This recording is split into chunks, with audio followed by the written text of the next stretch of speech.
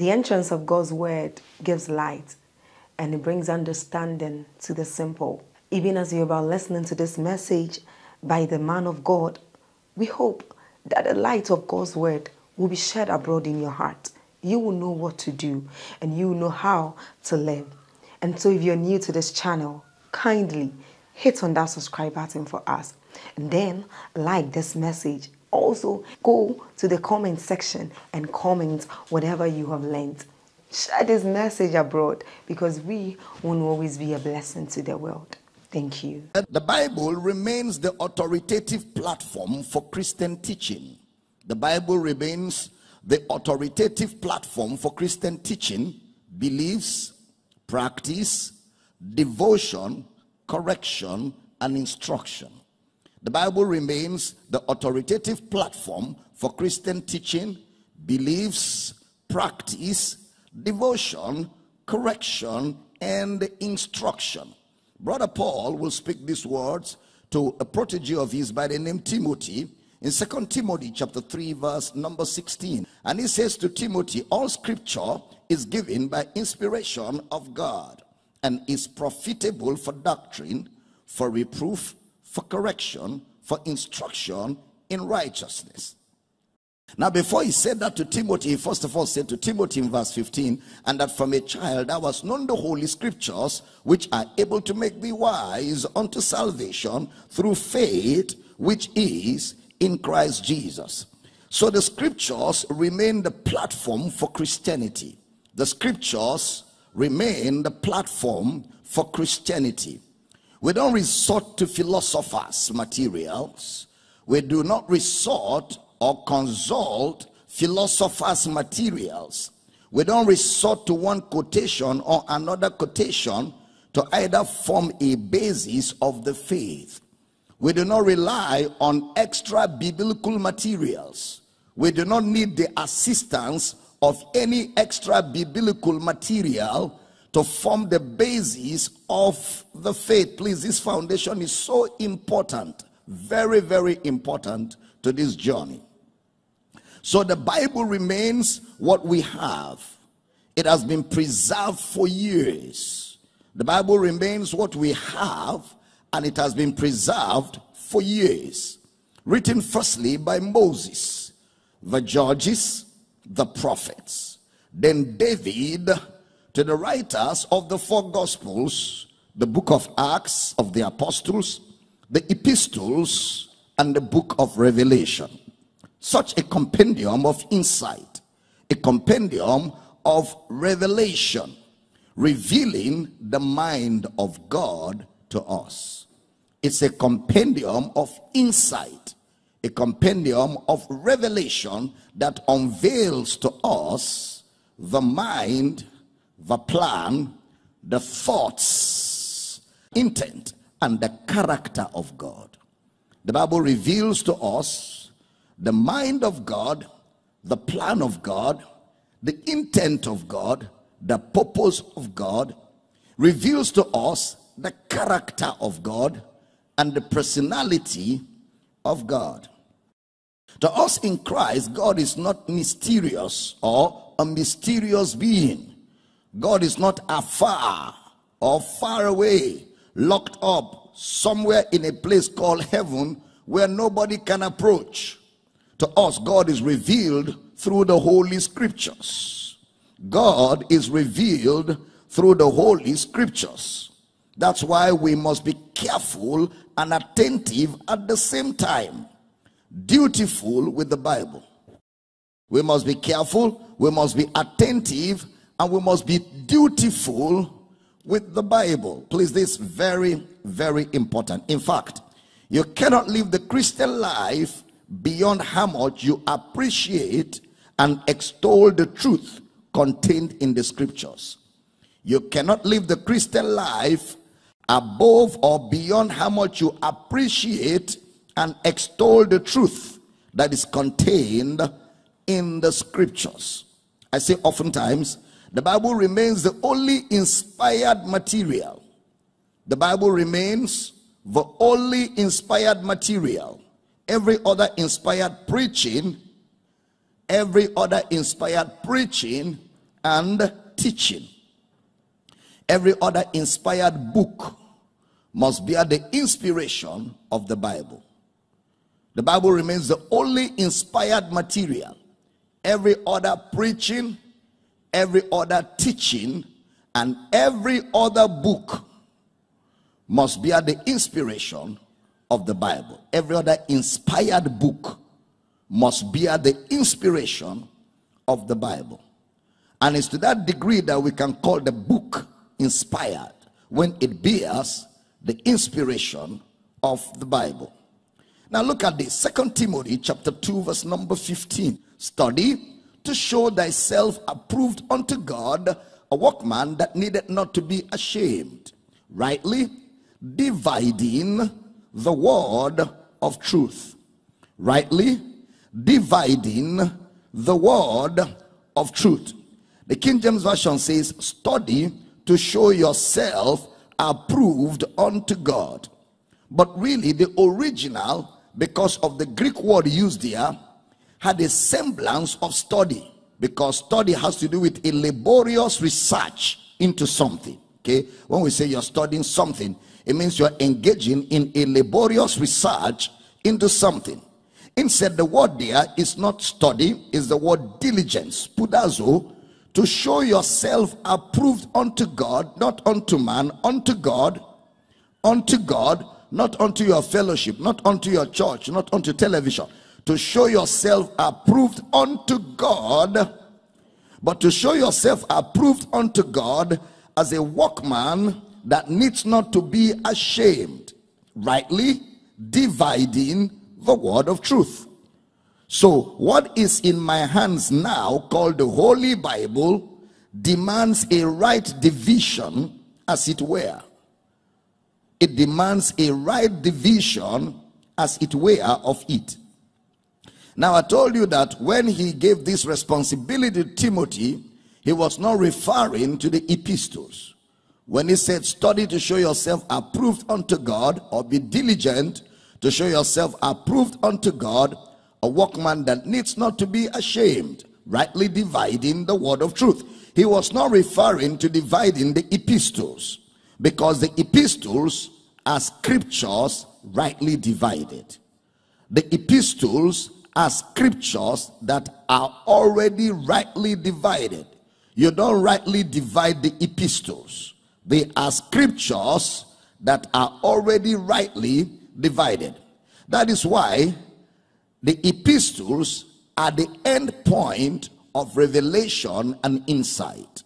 The epistles are the end point of revelation and insight. But what he was referring to, rightly dividing the word of truth, was all the scripture, because he spoke about it later on in 2 Timothy 3:15 and 16, and that from a child thou hast known the holy scriptures, which are able to make thee wise unto salvation through faith which is in Christ Jesus. All scripture is given by inspiration of God and is profitable for doctrine, for reproof, for correction, for instruction in righteousness.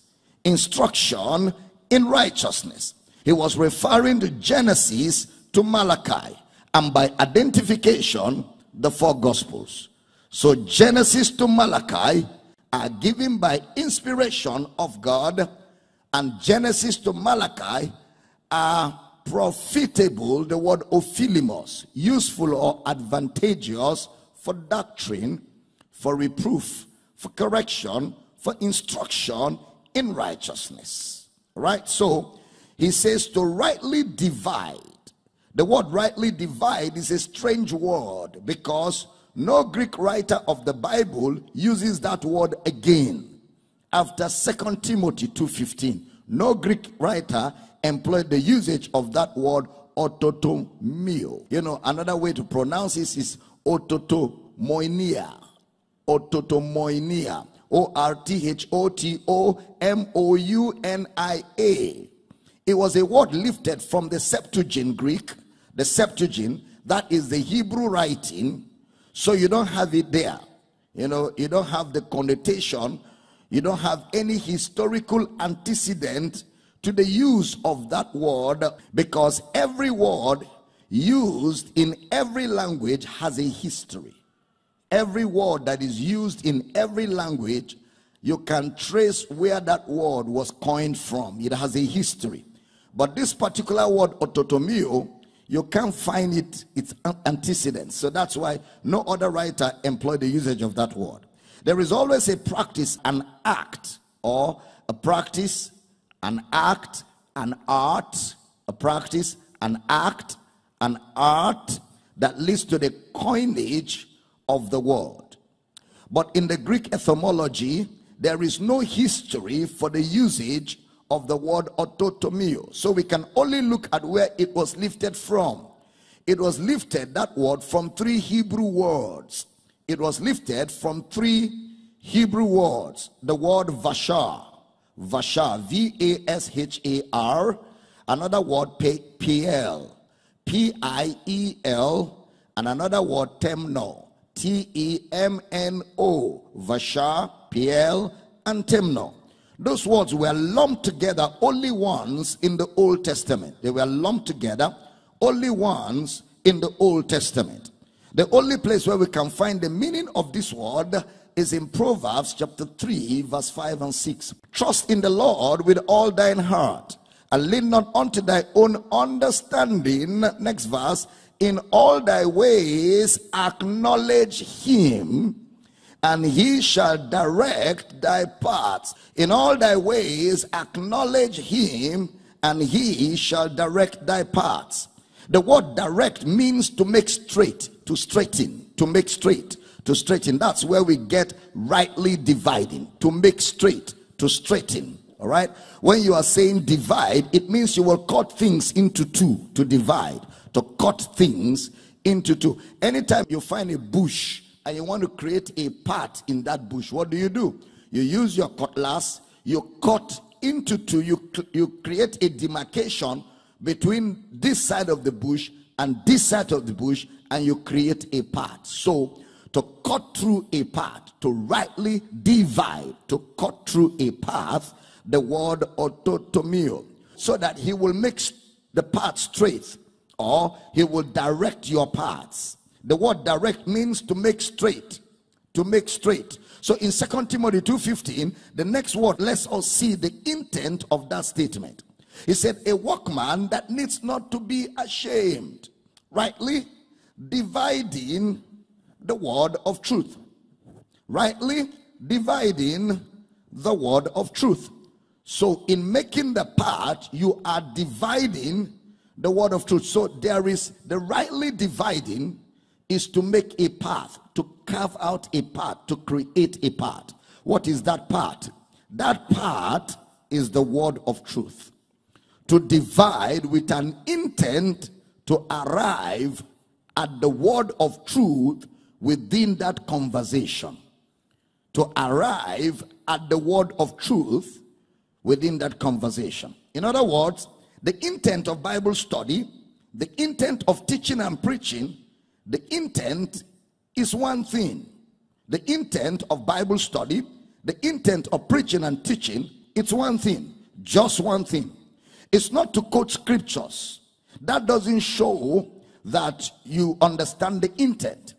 The intent is not to excite and wow people. The intent is to show forth the word of truth. The intent of Bible teaching, the intent of preaching, the intent of Bible study is to show the word of truth. Please pay attention. Which is the subject matter of all Bible reading and interpretation. To show the word of truth is the subject matter of all Bible reading and interpretation. In Luke chapter 24, we find Jesus doing the very first Bible study. I mean, the very first Bible study. The very first. When we say Bible study, we are going to engage in Bible study in some minutes from now. Jesus met some folks on the road to Emmaus, his disciples, which were arguing on the events of the past 3 days. How that the prophet that they believed in was killed, And how that this prophet, they thought he was the one that was going to restore political power and political relevance to Israel. And to make matters worse, some women went to the grave and they said they didn't even find him there, but met some mysterious beings who told them he was no longer there. Then in verse 25 of Luke 24, Jesus looked at these guys and said to them, "O fools and slow of heart to believe." If your Bible was mine, I will underline to believe, slow of heart, to believe all that the prophets have spoken. Ought not Christ to believe all that the prophets have spoken? So what did the prophets speak? From their words, if you read carefully, ought not Christ to have suffered these things and to enter into his glory? So two things. Number one, Christ ought to have suffered these things. These things. Number two, and to enter into his glory. So everything the prophet spoke about was what the Christ ought to suffer and the glory that he will enter into. That's what they were all communicating. Verse 27, and beginning at Moses and all the prophets, he expounded unto them in all the scriptures the things concerning himself. That's the book of Genesis, or better still, when we say beginning at Moses, we're talking about Exodus and all the prophets. What a study. He expounded unto them, or he revealed unto them. That is expounding unto them, or to rightly divide. He revealed unto them in all the scriptures the things. He revealed unto them in all the scriptures the things. Look at that word, the things. The things is a compound word. That is a group that can refer, a compound word or a group that can refer to a person, that can refer to a thing, and that can refer to an object. The things, a compound word, a group of words that can refer to a thing, an object, or to an event. To an event. The things. Also, it can refer to a statement, or that can refer to an activity concerning himself. The things. A compound word that can refer to a group of things. A group of things like an object, an event, a statement, an activity concerning himself. Please pay attention. So in thorough Bible study, we will look from Moses down to Malachi. We will look from Moses down to Malachi. Things, events, statements made, objects, which will refer to animals, things, like a building, a planting, a plant that concerns him. The things, that's what we're looking for. So in proper Bible study, we will look or refer to objects like animals, things like a building, a planting, a plant that concerns him. So rightly dividing the word of truth is amongst all those things. It's amongst all those things to expound the Christ. If you're still in the building, can I have a good amen? Okay. To expound who?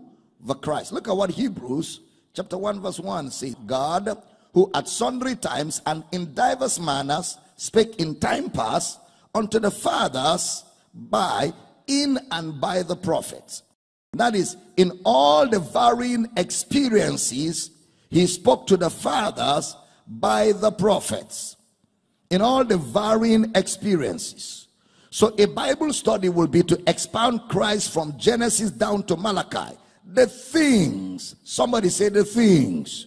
Can I hear it like you have some strength in your body? The things. That means those things will speak of either the sufferings of Christ, or they will speak of the glory that will follow. Those things will either speak of the sufferings of Christ, or they will speak of the glory that will follow. In fact, in verse 44 to 45 of that same Luke 24, 44 to 45 and 46, he said unto them, these are the words which I spoke unto you while I was yet with you, that all these things, or all things, must be fulfilled, which were written in the law of Moses, and in the prophets, and in the Psalms concerning me. Next verse. Then opened he their understanding, that they might understand the scriptures. Next verse. Watch verse 46.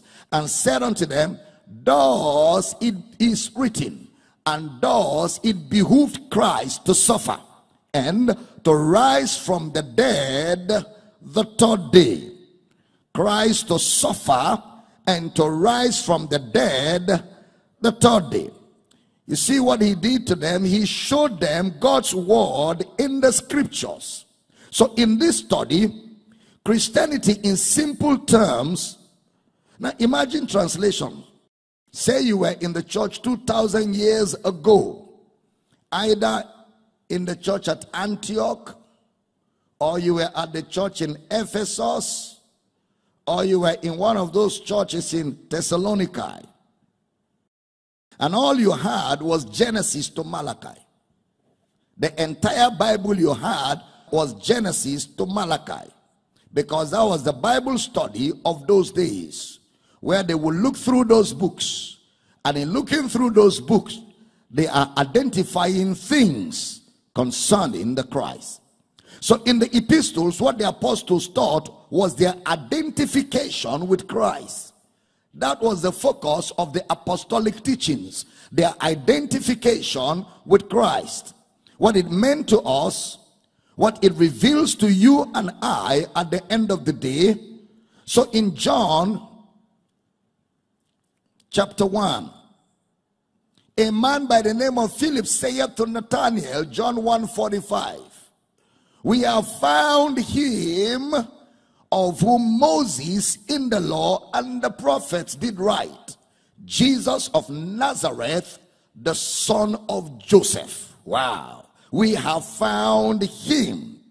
In these things, we have found him. So ladies and gentlemen, we will do what Jesus did in Luke 24. And we will come to Genesis chapter 1 and identify these things. These things. So how do we rightly divide Genesis chapter 1? Notice that Jesus is rightly dividing. Jesus taught things concerning himself. That's the bias of Bible study. He taught things concerning himself. If you're still here, can I have a powerful amen? In John 5:39, Jesus will say to the Jews of that day, John 5:39, you search the scriptures, for in them you think you have eternal life, and they are they which testify of me. Wow. Look at that, which shows you that his teaching ministry is not validated by how much scriptures you quote, or how much sermons you are able to derive from your quotation. But Jesus says to those guys, you search the scriptures, for in them you think you have eternal life. But they are they, the scriptures, which testify of me. And you will not come to me that you might have life. You will not come to me that you might have life. So he says the scriptures. What is the scriptures again? Genesis to Malachi. All right, the scriptures, which is Genesis to Malachi. It's very easy to look at the epistles and you read from Romans to Corinthians to Galatians to Ephesians to Colossians to all the Thessalonians, the book of Thessalonians, and down to Revelation, and see in Christ, through Christ, by whom, in whom, all right, It's easy to look at all of that, and you think you have done justice to Bible study. Well, those books are already rightly divided. You don't need any much work. Just understand what is written there in context, and you're good to go. All right? It's easy to see Christ because it's painted like that for you. In Christ, through Christ, in whom, by whom, through whom. But then what people often encounter as difficulty is the ability to handle the Old Testament, where Paul actually said to Timothy to rightly dividing the word of truth. So you look at Genesis and you say, what are the things concerning Christ? Genesis chapter 1 verse 1, the first statement says, in the beginning, God created the heavens and the earth. You will now move to John chapter 1 verse 1. In the beginning was the Word, and the Word was with God, and the Word was God. In case you want to know who that Word was, verse 14. And the Word was made flesh. The Word was made flesh. Which Word? The Word that was in the beginning. Which beginning? The beginning when God created the heavens and the earth. And the Word became flesh and dwelt among us. He was talking about Jesus, the Word. Then verse 2 of John chapter 1, the same was in the beginning with God. Verse 3, all things were made by him. Him who? Him the Word. The Word who? The Word that became flesh. All things were made by him, and without him was not anything made that was made. So Genesis chapter 1 verse 1 is a Christocentric scripture. Genesis 1:1 is a Christocentric, Christ-centered scripture. So you can say, in the beginning, Christ created the heavens and the earth. That's the way to put it. In the beginning, Christ created the heavens and the earth. Genesis chapter 1 verse 2 now is telling you the history of that creation. The earth was without form, Genesis 1:2, and void, and darkness was upon the face of the deep, and the Spirit of God moved upon the face of the waters. Next verse. And God said, let there be light, and there was light. That is the history of that creation. Then Brother Paul now takes that darkness and takes that let there be light and brought it to the epistles to rightly divide. 2 Corinthians chapter 4 verse 4 to 6. 2 Corinthians chapter 4 verse 4 to 6. In whom the God of this world has blinded the minds of them which believe not, lest the light of the glorious gospel of Christ, who is the image of God, should shine unto them. Next verse. For we preach not ourselves, but Christ Jesus the Lord, and ourselves your servants for God's sake. Next verse now. For God, who commanded the light to shine out of darkness. The earth was without form, void, and darkness was upon the face of the deep, and the Spirit of God moved. And God said, for God who commanded, God who? God the Word who? The Word that became flesh commanded the light to shine out of darkness. He has now shown in our hearts to give the light of the knowledge of the glory of God in the face of Jesus Christ.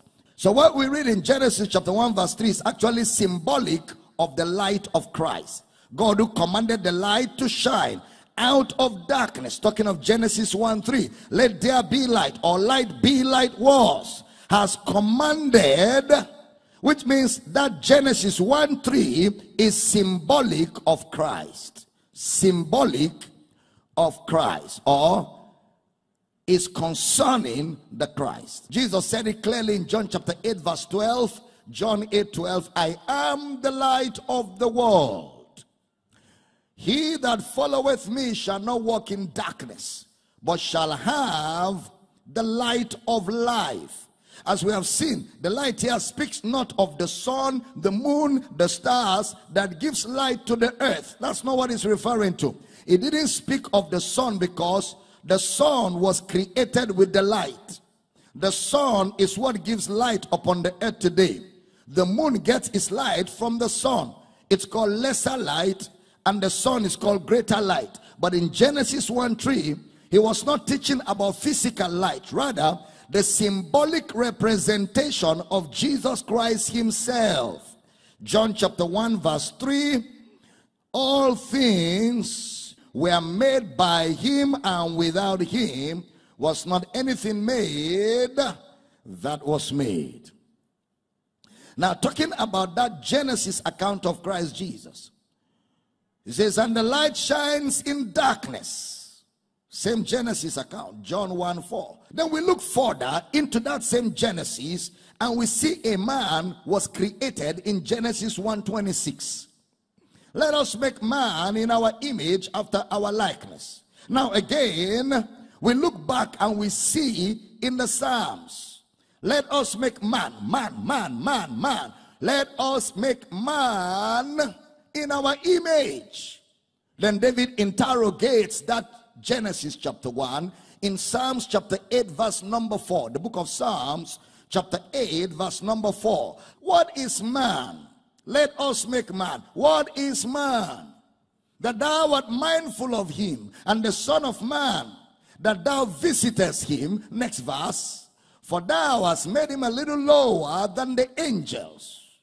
You have made this man a little lower than the angels, and has crowned him with glory and honor. What is man? Let us make man. What is man? For thou hast made him, the man that we made in Genesis, a little lower than the angels for the suffering of death.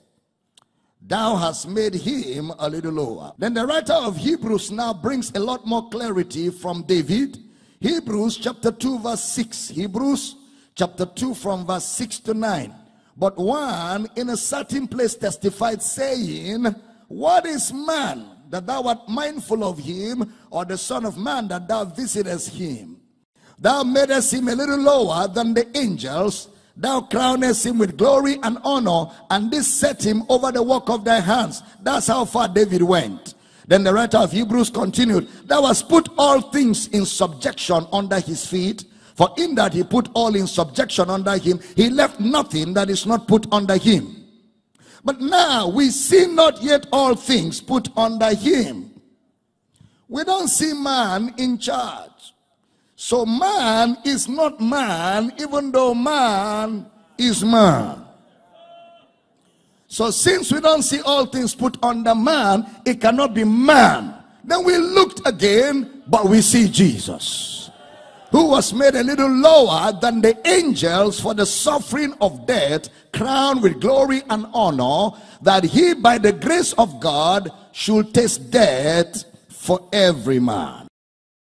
So Genesis 1:26 to 28 is Christ-centered, Christocentric. All right, we see Jesus. So in God speaking in Genesis 1:26, God created man in his image. In the image of God created he him. Male and female created he them. And God blessed them. And God said to them, be fruitful and multiply. Replenish the earth, subdue it, and have dominion. That image of God, let us make man in our image. The image of God is Jesus himself. Colossians chapter 1 verse 14. In whom we have redemption through his blood, even the forgiveness of sins. Next verse. Who is the image of the invisible God, the firstborn of every creature. Next verse. For by him were all things created, that are in heaven and that are in earth, visible and invisible, whether they be thrones or dominions or principalities or powers. All things were created by him and for him. So Jesus is the image of the invisible God. Jesus is the image of the invisible God, which means Jesus pre-existed Adam. Jesus pre-existed Adam. The new creation, I've always said that. Listen carefully to this one. I've always said that the new creation pre-existed Adam. The new creation pre-existed Adam. He is the image of the invisible God. In fact, Hebrews chapter 1 verse 3, who being the brightness of his glory and the express image of his person, and upholding all things by the word of his power, when he had by himself purged our sins, sat down on the right hand of the majesty on high. He is the express image. Jesus is the express image of God. The J.B. Phillips translation says he is the flawless character of God. The flawless character of God. Image is where you get a mold, where you get every other production from. When you have a mold, every other production comes from that mold. So Jesus is where they got Adam. And Adam now was to make a choice. And Adam chose death over life. We will see that shortly. So we see Christ Jesus again, a Christocentric scripture of dominion, because everything was created by him and for him. He is in dominion. He is in charge. Dominion that was therefore given in Genesis 1:26 and 27 was for Christ Jesus. Multiplication was for Christ Jesus. Okay, everything was for Jesus. He said male and female created he them. He's not talking about a man now, a single man. He is talking about in Christ Jesus there is either male nor female. We are all one in Christ. So we see that in Genesis 2 we begin to see the tree of life introduced. The tree of life, where Genesis 3 tells us that if the man had eaten the tree of life, he will have lived forever. Genesis 3:22, the tree of life, the tree of life. Genesis 3:22. And the Lord God said, behold, the man is become as one of us, to know good and evil. And now lest he put forth his hand and take also of the tree of life and eat and live forever. To eat the tree of life will make a man live forever. Remember again, in him was life, and the life was the light of men. So in the tree of life, we see Christ Jesus again. In him was life, the tree of life, and the life was the light of men. Jesus is hidden in that activity of the choice. Is hidden in that activity of the choice that man had to make. Again, man chose death over life. So Romans 6:23 now puts it like this, Brother Paul. He says, for the wages of sin is death, but the gift of God, the gift of God, the gift of God is eternal life through Jesus Christ our Lord. The gift of God.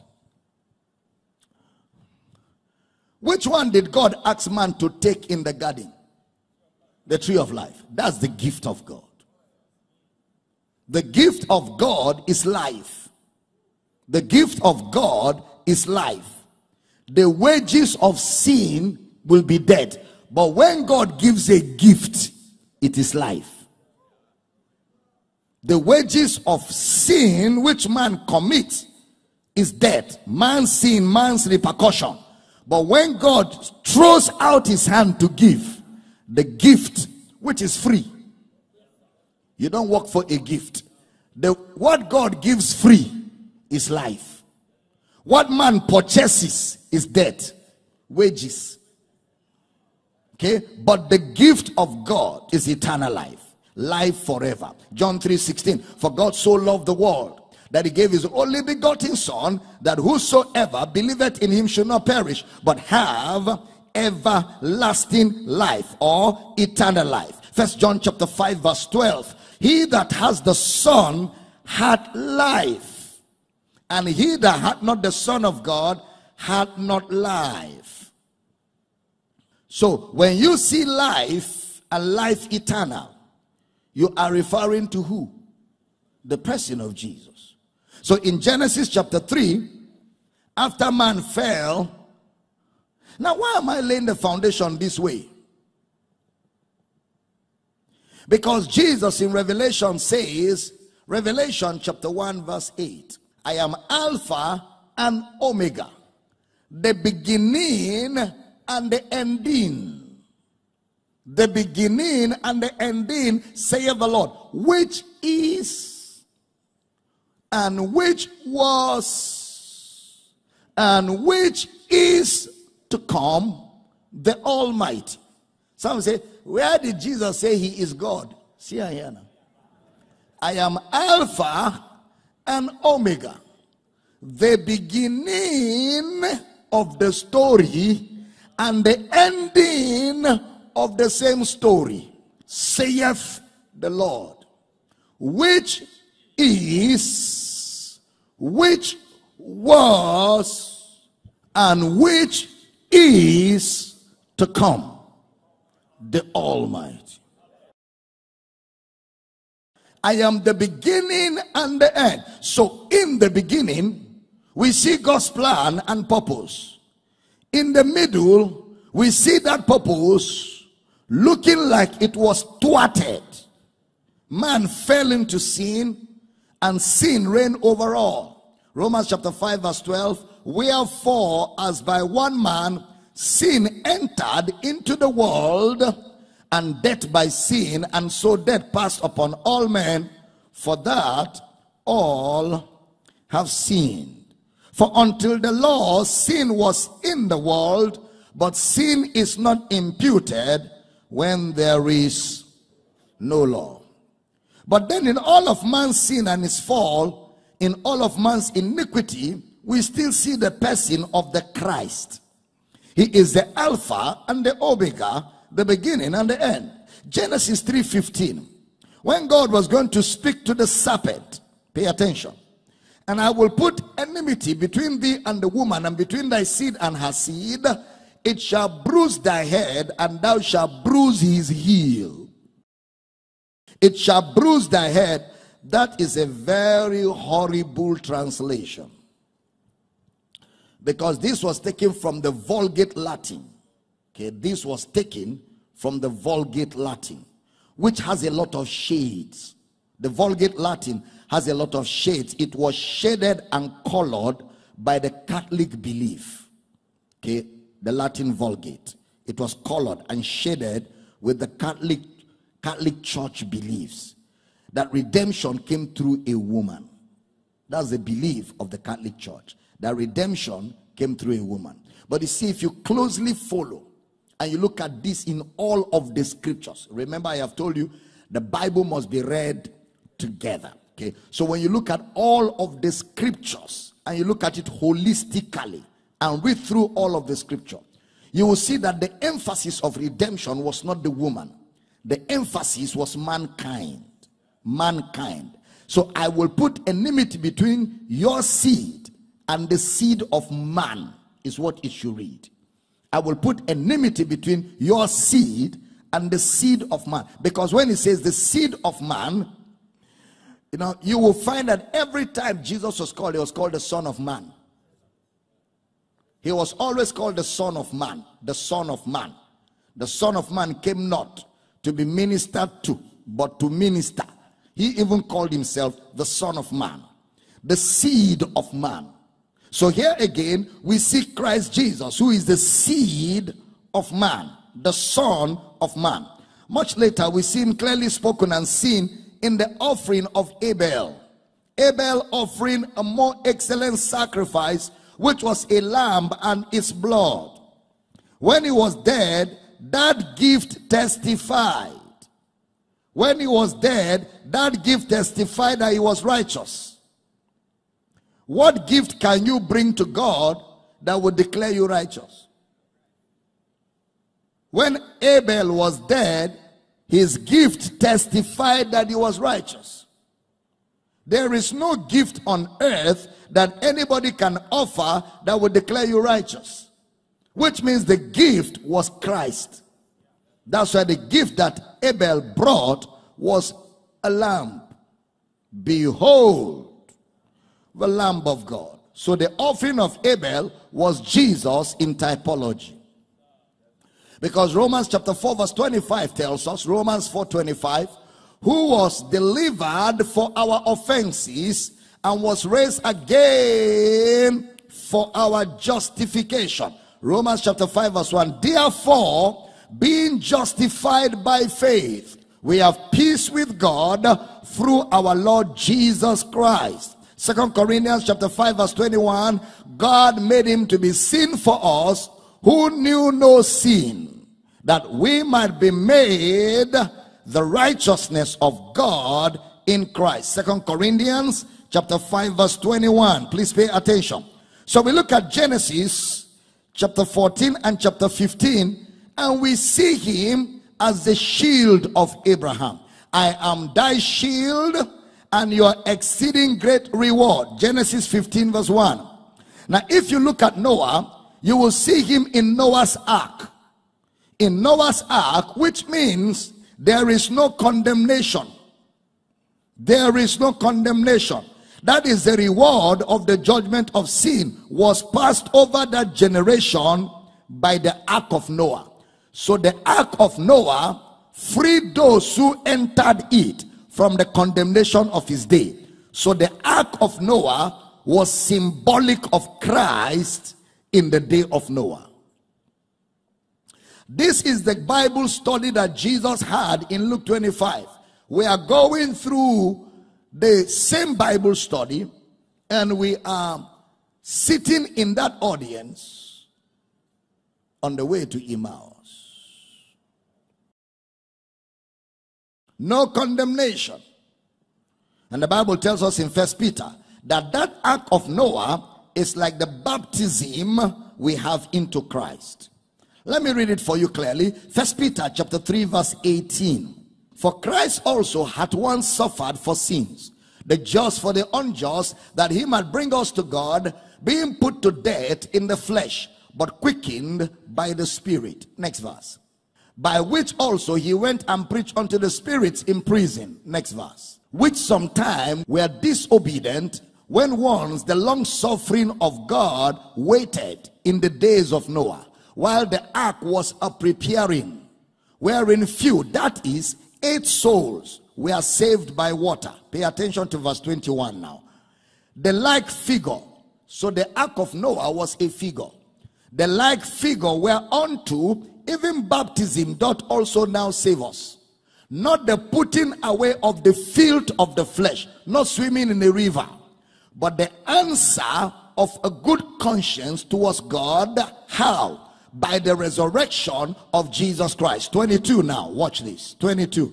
Who is gone into heaven and is on the right hand of God, angels and authorities and powers being made subject unto him. Glory to God. I like this.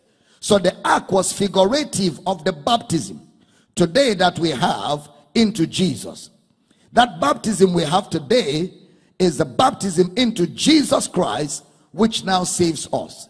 That's why Mark 16:16 will now say, he that believeth and is baptized shall be saved, but he that believeth not shall be damned. That is figurative. So again, we see in Noah's time that Jesus is the center of that ark in figures. The Bible talks about the long suffering of God in the days of Noah. So when he says 120 years in the days of Noah, he was not talking about the lifespan of a man will be 120 years. The 120 years in the days of Noah was the years of God's long suffering. That is, God will suffer long for Noah to preach. God will be patient for 120 years before the ark will be closed. The long suffering of God. That is, God will suffer long. So it's not age. But by the way, in that time, people lived above 120 years. People live beyond that. So if the age span was 120 years, everybody should have died at 120. But there are people who live 300, 400, 500, 600 years, which means that the 120 was the age of God's long suffering. He was saying that the long suffering of God, Noah was going to preach for 120 years. after which the judgment of sin was due. So in Christ we see the long suffering of God, which is salvation. That waiting, the fact that God waited. People disbelieve Noah. God waited. That long suffering of God is salvation. In Genesis chapter 15 verse 1, God now says to Abraham, fear not, Abram, I am thy shield and thy exceeding reward. Wow. Then John 8:56, Jesus now speaking in John chapter 8 verse 56, your father Abraham rejoiced to see my day, and he saw it and was glad. So who said to Abraham, I am your shield? Jesus. I am your shield and your exceeding great reward. That's Christocentric. So everything that accrued to Abraham was because of Christ.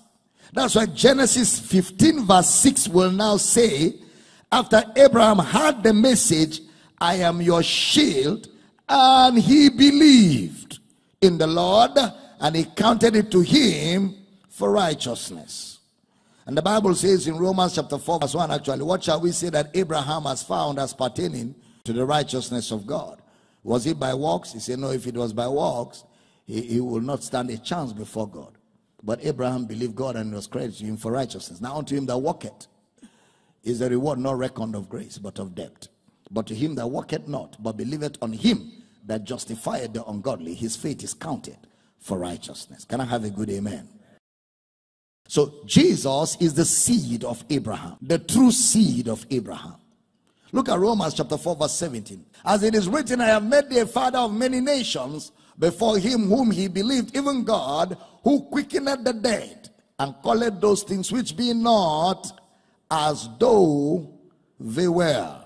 I have made thee a father of many nations. This was referring to the birth of Isaac. Ishmael represented the flesh.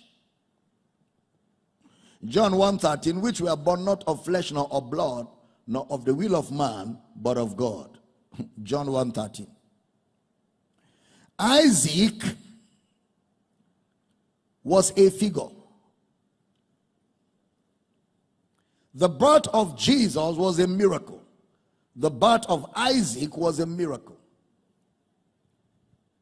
It has ceased to be with Sarah after the manner of women, and Abraham had died. Then God said, you have a baby. That's a miracle. How can these things be, seeing I know not a man? The power of the Most High shall overshadow you. That's another miracle. The seed of Abraham. So it is the flesh first, then the spirit. It is Ishmael first, then Isaac.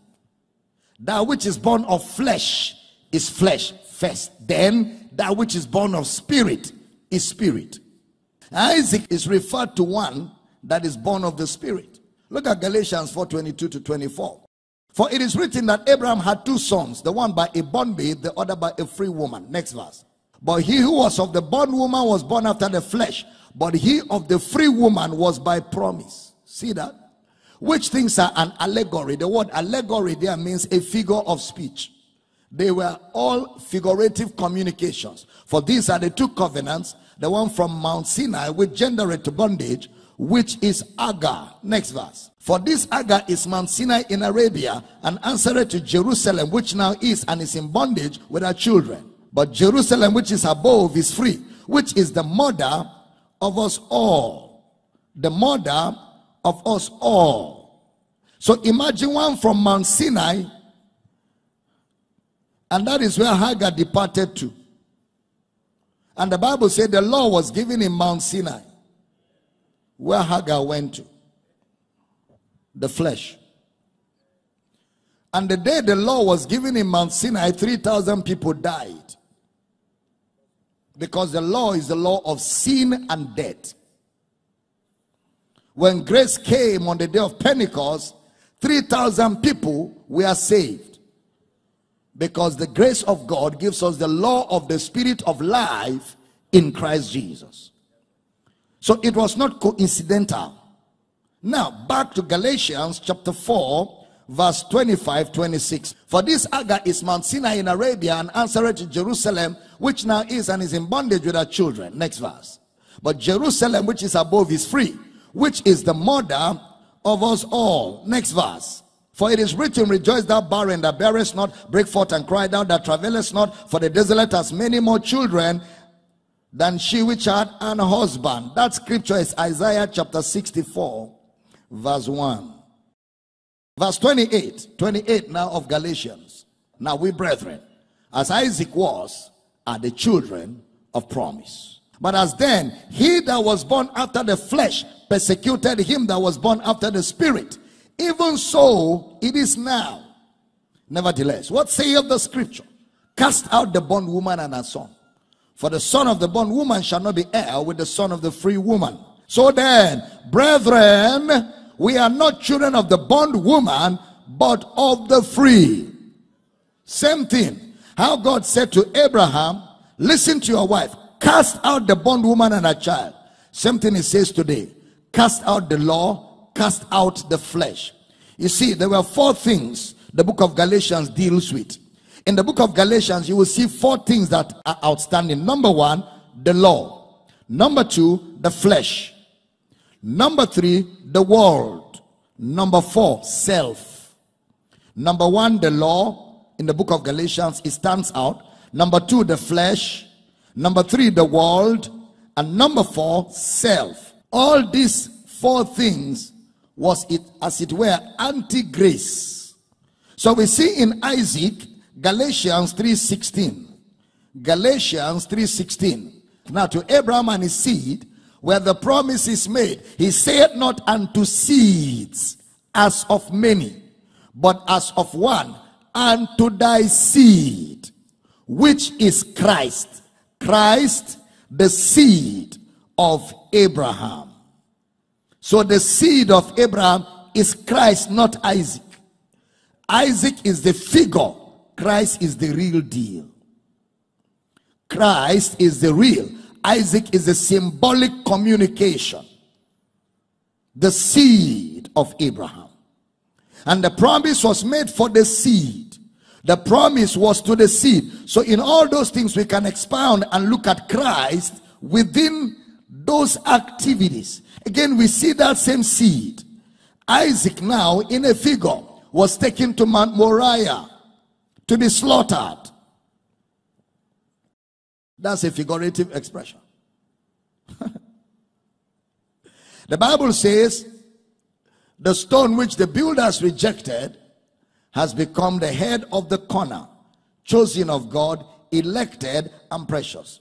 So we see Jesus in the rejection of Moses. We see Jesus in the rejection of Moses, who eventually became the deliverer of Israel. Moses rejected. Moses became the deliverer. Jesus came to his own. They receive him not. He becomes eventually the deliverer. Figures of speech. Types and shadows. Acts 2:36.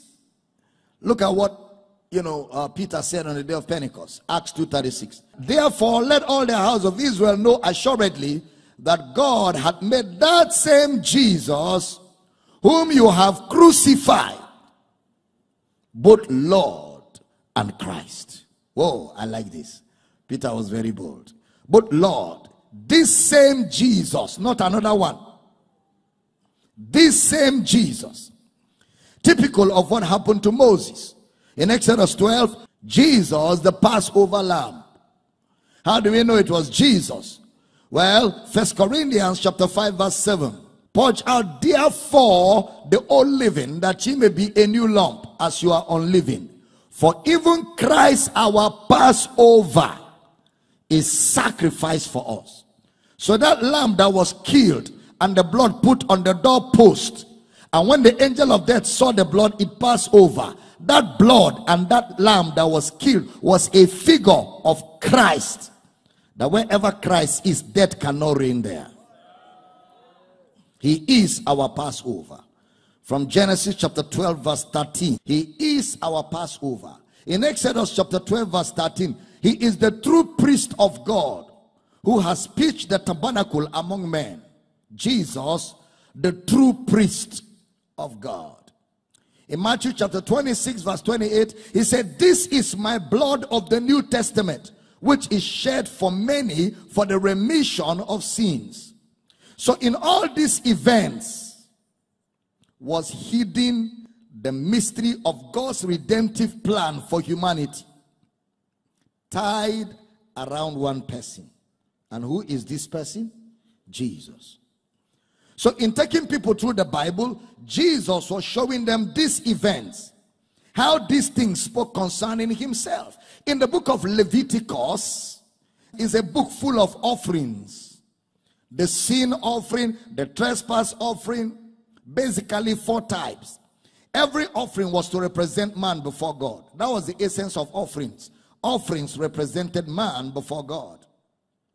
Since man could not stand before God, man used a medium to stand before God. And that was a type and figurative about Jesus. Now look at what Hebrews chapter 10 verse 1 says about the offerings. Hebrews chapter 10 verse number 1. "For the law, having a shadow of good things to come, and not the very image of the things, can never, with those sacrifices which they offered year by year continually, make the comers thereunto perfect." It shows us clearly that the offerings could not make them perfect. Never. However, look at verse 4 of that Hebrews chapter 10, verse 4, and we read a few verses. "For it is not possible that the blood of bulls and of goats should take away sins." Next verse. Oh, I love this. "Wherefore, when he cometh into the world, he saith, Sacrifice and offering thou wouldest not, but a body hast thou prepared me. In burnt offerings and sacrifices for sin, thou hast had no pleasure." You have never had any pleasure in them. Next verse. "Then said I, Lo, I come. In the volume of the book it is written of me to do thy will." Next verse. Woo! "Above, when he said, Sacrifice and offering and burnt offerings and offering for sin thou wouldest not, neither has pleasure therein which are offered by the law." Next verse. "Then said he, Lo, I come to do thy will, O God." So how did he do that? He taketh away the first, that he may establish the second. He removes all the offerings, and it became the singular offering for all time and eternity. I thought somebody would shout hallelujah. Verse 10, "By the which will we are sanctified through the offering of the body of Jesus Christ once and for all." Next verse. Ooh, I like this one. "And every priest standeth daily ministering and offering oftentimes the same sacrifices which can never take away sins." Glory to God. But this man, after he had offered one sacrifice for sins forever, what did he do? Sat down on the right hand of God. Next verse. "From henceforth expecting till his enemies be made his footstool." Verse 14 now. "For," let's read like a mass choir, everybody want to go. "For by one offering he had perfected forever them that are sanctified." Glory to God. Glory to God. So Jesus was the offerings in the book of Leviticus. So Leviticus was a type. The offerings were a type of Jesus. But in Christ we have one offering, doing perfectly what all the 4 offerings could not do. So in Leviticus we see Jesus as the offering throughout Leviticus. Whether it's sin offering, trespass offering, all of them speak of Jesus. In the book of Numbers 21 verse 9, "And Moses made a serpent of brass and put it upon a pole. And it came to pass that if a serpent had bitten any man, when he beheld the serpent of brass, he lived." Wonderful. After the children of Israel committed sin, and the judgment was serpent, the serpent was the judgment for their sin, the repercussion. Several people died by the serpents. Look at verse 7 of that Numbers 29. Let's start from 7 to 9. "So therefore the people came to Moses and said, We have sinned, for we have spoken against the Lord and against thee. Pray unto the Lord that he take away the serpents from us. And Moses prayed for the people." Verse 8. And the Lord said unto Moses, make thee a fiery serpent, and set it upon a pole. And it shall come to pass that everyone that is beaten, when he looketh upon it, shall live. Next verse. Next verse. And Moses made a serpent of brass and put it upon a pole. And it came to pass that if a serpent had beaten any man, when he beheld the serpent of brass, he lived. So what was the problem became the solution. Serpent problem, serpent solution. Jesus became sin. By becoming sin, he gave us salvation. Jesus became the problem, and through becoming the problem became the solution. Now that shows you what Jesus did. God made him sin for us who knew no sin, that we might be made the righteousness of God. In fact, John chapter 3 verse 14 puts it very clearer. And as Moses lifted up the serpent in the wilderness, even so must the Son of Man be lifted up. Next verse. That whosoever believeth in him should not perish, but have everlasting life. So that serpent in the wilderness was a figurative expression of who? Of Christ. Is it getting clear? Now, I've told you before that the word lifted up means to die. Have I said that before? So, in looking at that fiery serpent, Jesus is that fiery serpent on the cross. Numbers 20:11. We have also said that Jesus is the rock. Moses lifted up his hand, and with his rod he smote the rock twice. And the water came out abundantly, and the congregation drank, and their beasts also. Rock. 1 Corinthians chapter 10 verse 4. And did all drink the same spiritual drink, for they drank of that spiritual rock that followed them. And that rock was Christ. That rock was Christ. All right? So, that rock that followed them was Christ. That is why Moses was not allowed to enter the promised land. Because Christ was to suffer once, but Moses struck the rock twice. When Moses struck the rock once, bam, which is death, burial, and resurrection, God told him, speak to the rock. Speak. But he struck. So that's why God told him, see the line, you will not enter. Because you have started teaching false doctrine.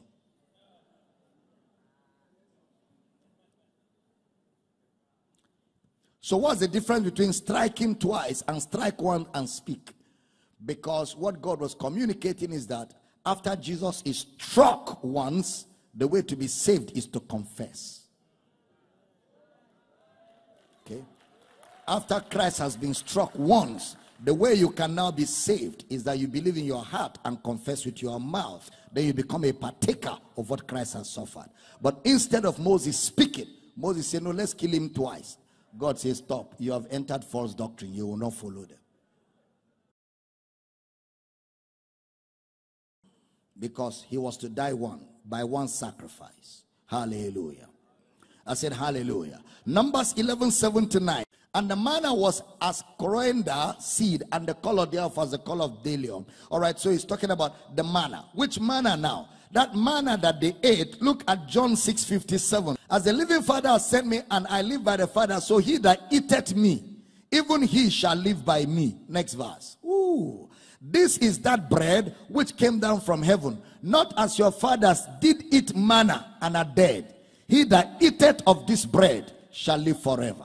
So the manna was a typology of Jesus as the bread of life. Numbers 24:16-17. He had said, which had the words of God and knew the knowledge of the Most High, which saw the vision of the Almighty, falling into a trance, but having his eyes open. Next verse. I shall see him, but not now. I shall behold him, but not nigh. There shall come a star out of Jacob, and a scepter shall arise out of Israel, and shall smite the corners of Moab, and destroy all the children of Seth. And Edom shall be a possession. Seir shall also be a possession for his enemies, and Israel shall do valiantly. That was prophetic, that a star shall arise. And we see that star. Luke 1:78-79. Through the tender mercy of God, whereby the day spring from on high has visited us. That's the star. Next verse. To give light to them that sit in darkness and in the shadow of death, to guide our feet into the way of peace. Revelation 22:16. I, Jesus, have sent my angel to testify unto you these things in the churches. I am the root and the offspring of David, and the bright and morning star. Glory to God. 2 Peter 1:19. 2 Peter 1:19. We have also a more sure word of prophecy, whereunto you do well that you take heed, as unto a light that shineth in a dark place, until the day dawn and the day star, which is Jesus, arise where?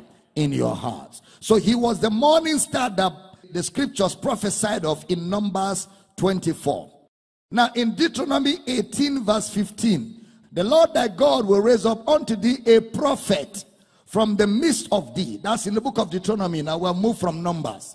Of thy brethren like unto me, unto him you shall hearken. And in Matthew 17, he said to Moses and Elijah, this is my beloved son in whom I am well pleased. Hear ye him. So Jesus is that prophet that Moses spoke about in Deuteronomy 18:15. In the book of Joshua, Joshua chapter 2, verse 12 to 15, he is Rahab's scarlet cloth. Jesus is Rahab's scarlet cloth. Joshua 2, 12 to 15. That cloth that brought salvation to the prostitute. You will see it in Hebrews 11:31. Hebrews 11:31. By faith the harlot Rahab perished not with them that believed not, when she had received the spies with peace. When she had received the spies with peace. So that cloth that she released for the spies was her faith in the blood of Jesus. Scarlet is red, which is a type of the blood. You know, in Joshua we see Rahab enjoying the salvation plan of God. So that whole scenario is Christ in the book of Joshua. Judges 13:18. There is an appearance of God in Judges chapter 13 verse 18. An appearance, not of God, an appearance. And the angel of the Lord said unto him, why askest thou thus after my name, seeing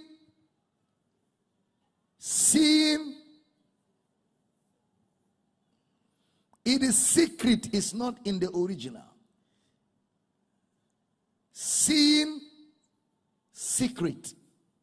The word secret is where you have the word wonderful. His name shall be called.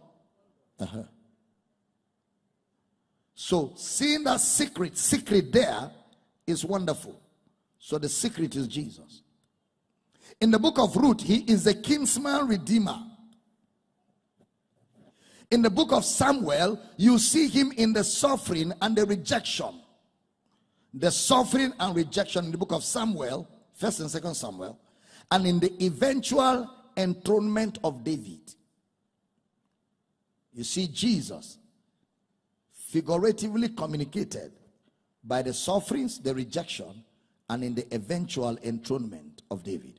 That speaks of Christ. He will be rejected of his brethren, accepted of God. Anointed in the midst of his brethren, like David was anointed. Rejected of his brothers. Eventually, he became the ruler over all of Israel. In 1st and 2nd Kings, we see Jesus, the greater than Solomon. And he is greater than the temple. Greater than Solomon, greater than the temple. Now watch, in 1st and 2nd Kings, you find the reign of kings.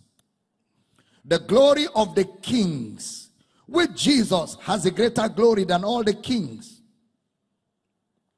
So the glory and the reign of the king speaks of the dominion and the reign of Jesus. It speaks of the dominion and the reign of Jesus. In fact, there was a throne of David upon which Jesus sat.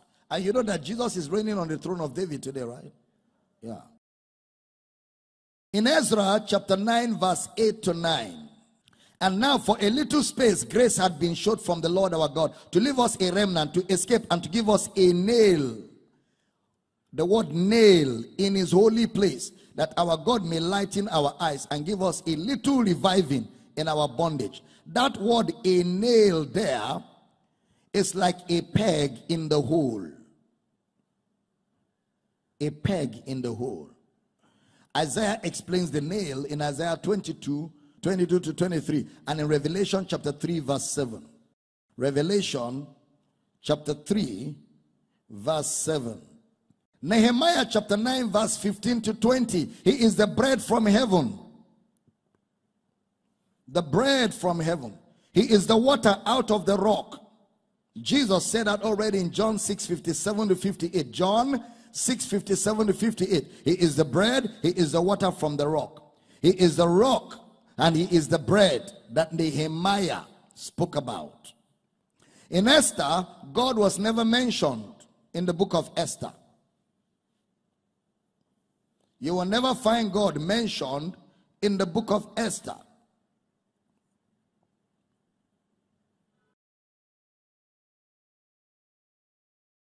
But he is in the preservatory nature of Esther. Esther preserved the whole nation. If I perish, I perish. Okay, so that preservatory nature of Esther was Christ in typology. And remember, Esther fasted and prayed 3 days and 3 nights. Death, burial, and resurrection. So God is not mentioned, but there's a figurative communication. In Job chapter 9 verse 33, Job chapter 9 verse 33, neither is there any days man between ox that might lay his hand upon us both. A mediator. Job is saying, the reason why things are bad for me like this, because there's no mediator. There's no one to stand between me and God. So the days man there is Jesus.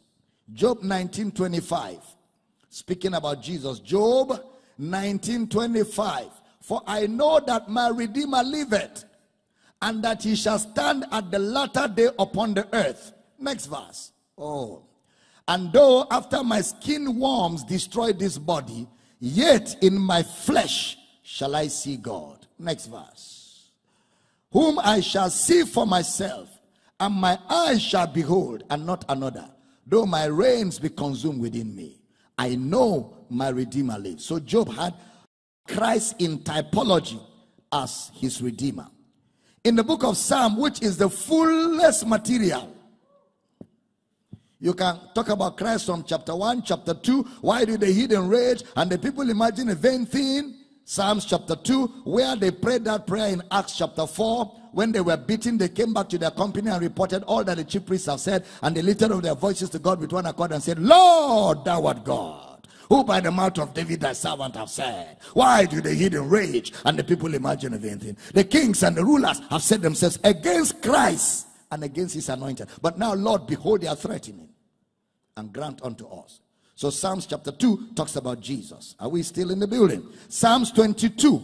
That was the same cry that Jesus made on the cross, because David was prophesying concerning the Christ. David was complaining about the sufferings he was going through, but it was a typology of what Christ was going to go through for humanity. Then Psalm 16, we see the reign of Christ. Psalm 23 and Psalm 24, the reign of Christ, where he says, in your presence is fullness of joy. He's not talking about when we gather like this in your presence. He's talking about resurrection. Psalm 16 verse 8. I have set the Lord always before me, because he is at my right hand, I shall not be moved. Next verse. Therefore my heart is glad, and my glory rejoiceth. My flesh also shall rest in hope. Next verse. Ooh. For thou wilt not leave my soul in hell, neither will thou suffer the unholy one to see corruption. Next verse. Oh, I like this. That will show me the path of life. Oh, in thy presence is fullness of joy. The day of resurrection. At thy right hand there are pleasures forevermore. So that scripture is a prophetic scripture of the resurrection of Christ. So Peter will put it like this in Acts chapter 2 verse 25. Acts chapter 2 verse number 25. For David speaketh concerning him, I foresaw the Lord always before my face, for he is on my right hand, that I should not be moved. Right hand, right hand. He's on my right hand. So that was a Christocentric material, speaking of the resurrection of Christ. Psalm 103 verse 11. For as the heaven is high above the earth, so great is his mercy toward them that fear him. 12. As far as the east is from the west, so far has he removed our transgressions from us. Like as a father pitied his children, so the Lord pitied them that fear him. Next verse. For he knoweth our frame. He remembered that we are dust. Next verse. As for man, his days are as grass, as a flower of the field, so he flourisheth. For the wind passeth over it, and is gone, and the place thereof shall know it no more. But the mercy of the Lord is from everlasting to everlasting upon them that fear him, and his righteousness unto children's children. I thought I would have a powerful amen. I didn't hear that amen at all. I want to hear it louder, loudest. Glory! So beginning at Moses, it has to begin at Moses and all the prophets. He expounded, which is what we have done part 1, right? Unto them in how many scriptures? We have not finished. In all the scriptures, the things concerning himself. Stand on your feet. Thank you, Lord Jesus. Glory! Shout blessed. Lift your right hands to heaven. Father, thank you for your precious, holy, written word. Thank you for revelation knowledge. Thank you that you're establishing your people in the truth that is in the gospel. Thank you that your word is growing mightily on our inside. And thank you, Lord, that the revelation of Jesus is growing big in our hearts. So I pray for everybody connected to this service and everybody in this building, continually, the eyes of your understanding is being enlightened. You're strengthened with might by the Spirit in the inner man. Christ dwells in your heart by faith. You're rooted and grounded in the love of God. Rooted and grounded in the love of God. Rooted and grounded in the love of God. Rooted and grounded in the love of God. Rooted and grounded in the love of God. Rooted and grounded in the love of God. In the name of Jesus. And whatever is not planted by God right now around your life is rooted out. It's rooted out. Sickness, disease. Sickness, disease. In the name of Jesus, lose your holds and be flushed out. In the name of Jesus. Now receive your healing from your head to the soles of your foot. God's healing power flows through your body right now. It flows through your body right now. I say God's healing power flows through your body right now. Leko shakonda garata sekele legara legara legara. God's healing power flows through your body now. Satan, get your hands off in the name of Jesus. Where you need a miracle right now, receive a miracle. Ayana gagaga lagoro to sekelia. The miracle of God's favor. Grace, grace, grace, grace, grace. Grace, grace, grace, grace, grace, grace, grace, grace, grace, grace, grace, grace, grace. In the name of Jesus. Barriers removed. Obstacles demolished. In the name of Jesus. And I declare la cosa badaga, membra gada. Your steps are ordered. Your steps are ordered. You are not confused, you have direction. You are not confused, you have direction. In the name of Jesus. You have solution. Say it very loud 3 times. I have solution. 2 more times. 1 more time. Now go ahead and celebrate solutions. Celebrate solutions. Is that how you celebrate? I say celebrate solutions. Glory, glory, glory. Turn to 2, 3 people. Tell them you know what to do. You know what to do. You know what to do. Tell somebody concerning that situation, you know what to do. You have answers right now. You have direction right now. You have direction right now. You have answers right now. Let go, go, go, go, go, go. You know what to do. Speak it into your neighbor's life. You know what to do. You know what to do. You have direction. You have clarity. You have answers. Your mind is clear. You are not confused. You know what to do. You know what to do. Now shout it very loud. I know what to do. Say it 2 more times. Say it 1 more time. So it doesn't matter how much conspiracy the devil has calculated. It doesn't matter the confusion that the world is going through. Once you look, you know what to do. You know where to put your leg. You know where to avoid. You know when to speak. You know when to keep quiet. You know when to move in. And you know when to pull out. I feel like I'm preaching to somebody here. And if you are the one that is walking in the reality of the leading of the Spirit, you're walking in the light. Can I have that amen on a note of finality? Somebody shout, I know what to do. Somebody say, I am over and not under. I know what to do. Jakuna kasadaya. Nekoroto sakaya. Beborogodo zakaya. He that followeth me shall not walk in darkness, but shall have the light of life. I follow Jesus, I cannot be confused. I know what to do. Hallelujah. The remaining days of your life, you will swim in victory. Oh, you will swim in victory. You will swim in victory. We are so grateful for having you here on our platform. Kindly hit the subscribe button if you are new here, and also like this message for us. Do well to comment in the comment section, because we want to know what you learned and where you're watching us from. Thank you, message community.